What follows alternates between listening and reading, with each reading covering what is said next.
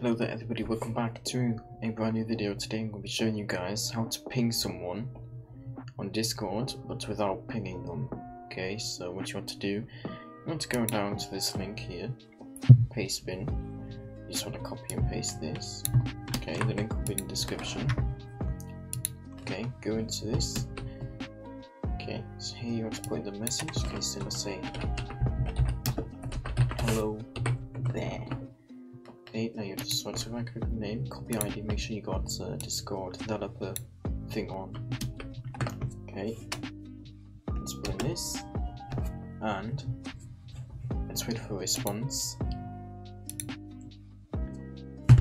Did you get a ping? Let's see if they got the ping.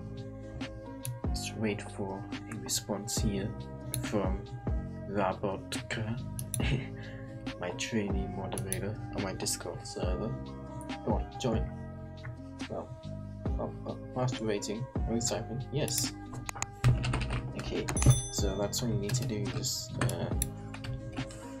copy and paste this Pastebin and just replace this core user ID.